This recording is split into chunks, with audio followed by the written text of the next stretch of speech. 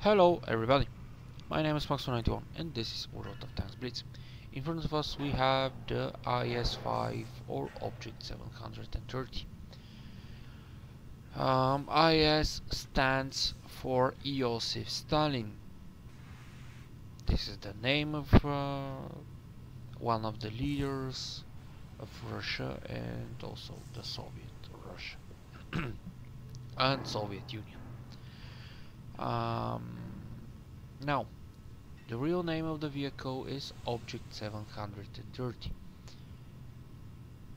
The Object 730 or IS5, because here in the game this is the name of the vehicle, IS5, and the IS6 were the two machines which were competing for the name IS6. In reality, from the Object 730 in commas IS5 were made about 3 vehicles, which all of these vehicles were in a prototype stage. They were made for testing the hull, the turret, and some of the firing solutions. By firing solutions I mean the guns. Now the final prototype was armed with the 122mm D25TA. TA stands for, in this particular case, stands for hydraulic assistance for one of the axes. I don't know which one, because the people which were at least so much in the knowledge of this vehicle didn't know. So yeah. Now, the IS5 has frontal armor of the hull 122 millimeters, but with the so-called pike nose and the angling and everything. This is the right way to stand against your opponent. There is no other way. If you try to side scrape,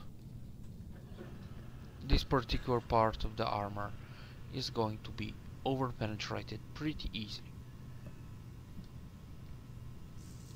The biggest weak spot of the IS5 frontal armor is the lower glacis.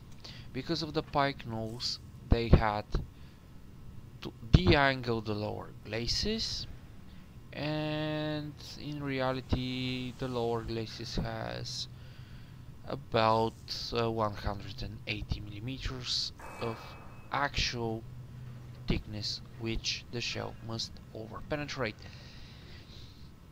Which in all of you know, in tier 8 it isn't very big amount of armor. For the frontal part though, if the lower glacis is covered, you will have pretty bad situation and also pretty bad day.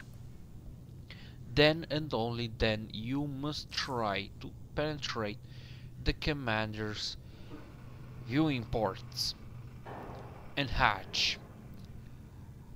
You must be armed with a very again I'm saying accurate gun, because otherwise you will bounce off the turret, or I know I'm going to piss off Wargaming now, but I don't give a crap.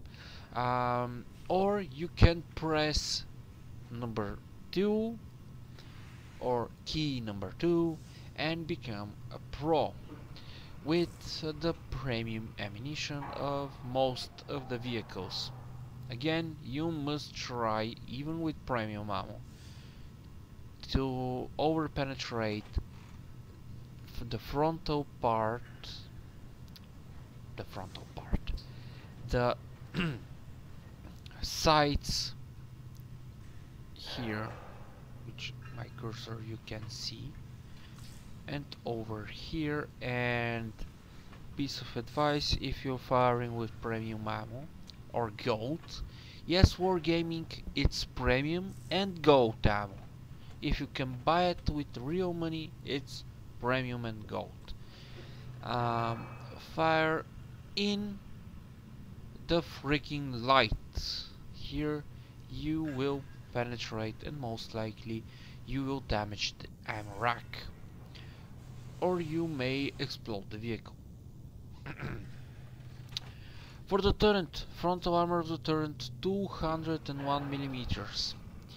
With this amount of sloping, angling, roundiness, yes, new words in English made by me, and everything else, you cannot even dream of penetrating this turret frontally.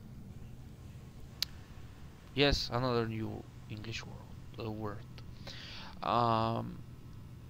You will need, and I'm not exaggerating here, a naval gun, or the gun of the heavy, just for a sec, British tanks, heavy 215B 183. But for all intents and purposes, the 183mm gun from this thing is a secondary gun from a type of battleship. So yeah. What else? Oh yeah, the sight armor. Do not try to fire into the log. The sight armor is pretty weak of the hull, only 120 millimeters, but the hull is angled downwards, and these things here are storage boxes, and also this is a spaced armor, and you will need to penetrate over 500 millimeters of armor. So yeah, try to fire between between the support wheels of the track. For the turret, oh holy crap, for the turret you must well, in the side you can penetrate, not reliably, but you can. The easiest way to penetrate the turret and the IS5 is from the ass, I'm sorry, from the back. The back of the turret is very poorly armored, only 90 millimeters. The hull also only 60. The size of the turret I forgot is 129, but with discount, okay, this amount of angling, you will need a premium ammo or a very big gun. All of this armor is resulting in a bit of the weight though, 50 tons nearly, or 4904. The engine, it isn't very powerful, only 819 brake horsepower. The max speed is 42 kilometers an hour, and the traverse speed of the hull is 33.60 degrees. For the turret is 29.16 degrees per second, which isn't very fast, but also it isn't very slow. Just for a second, let me open my second container for the day. Yay, another avatar.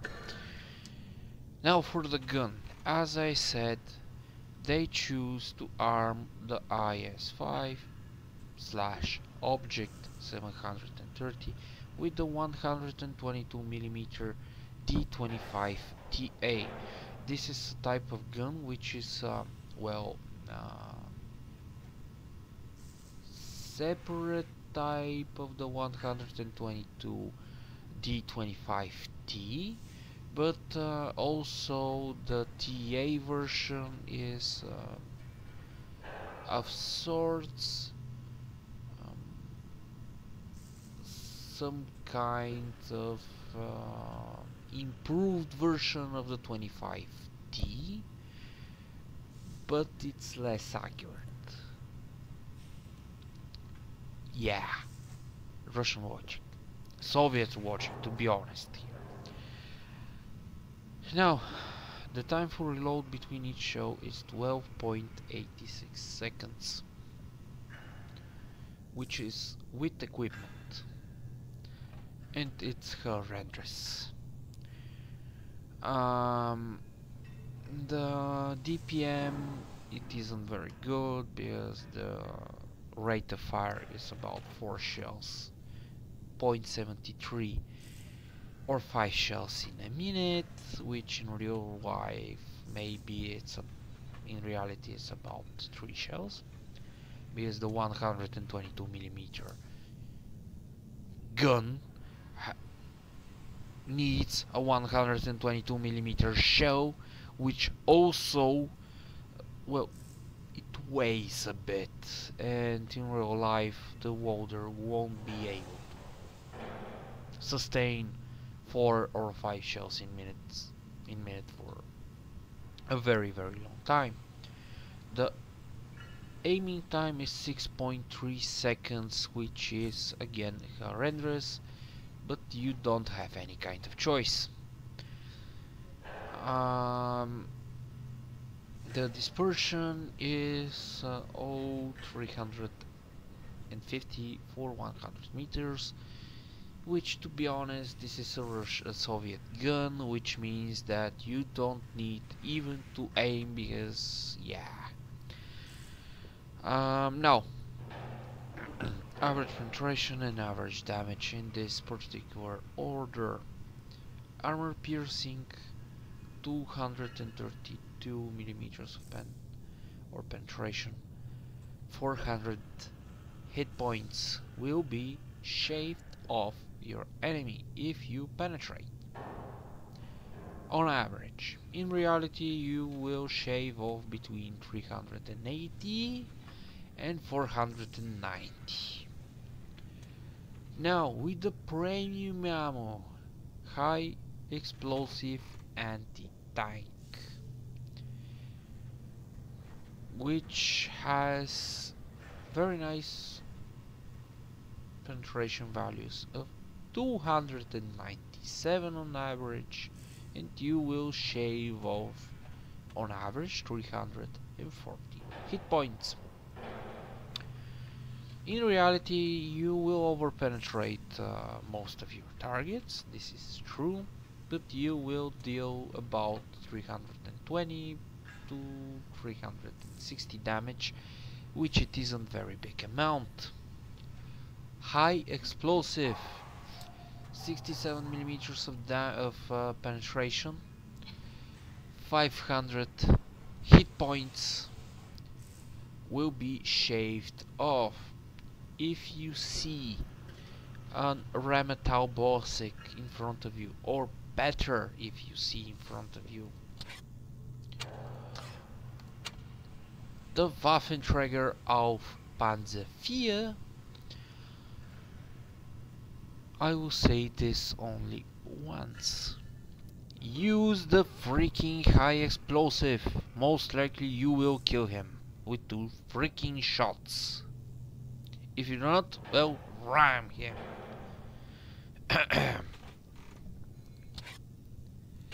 So many times I have seen a Russian or British or Chinese or American, or no matter what kind of tank, firing armor piercing on a light armored vehicle.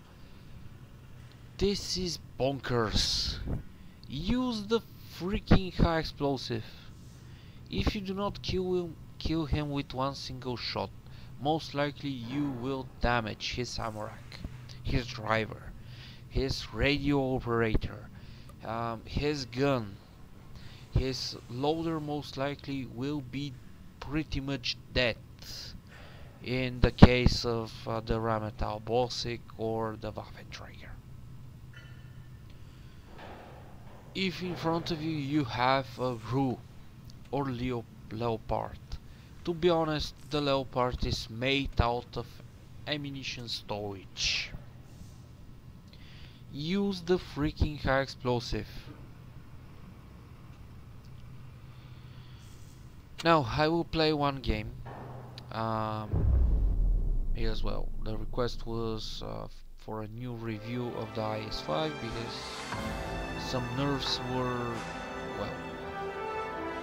applied to this vehicle and so on and so on.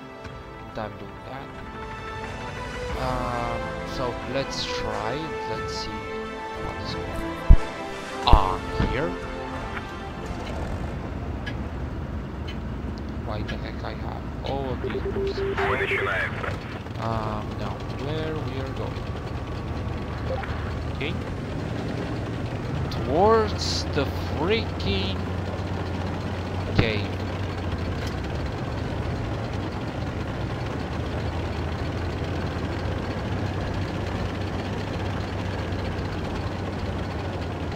This VK is very fast, but in reality this is the first prototype from the Tiger 2.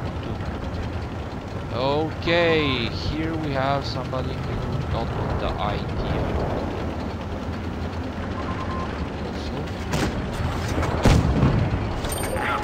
Also, by the way, this was a high explosive shot.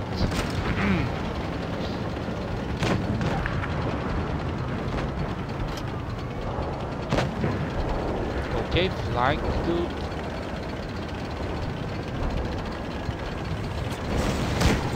Also, as you all see, I am not using... Well, this was a bad situation. I'm not using my premium ammo.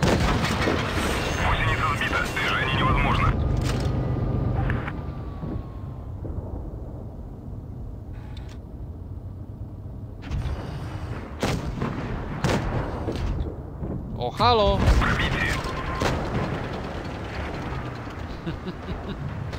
The T-34 didn't expect this penetration, but yeah. You were pretty much penetrated, dude. Oh, hi, Tiger P. Yeah. Oh. He knows that he cannot penetrate.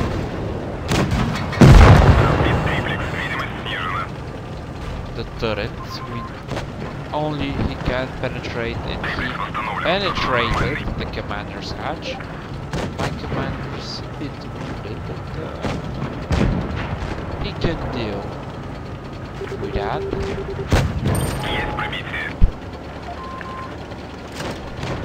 I'm sure that he is penetrated, but oh, the love. Okay. Let me deal with damage on him. Again, here I'm playing this game. This isn't a very good game for me because I killed only one dude.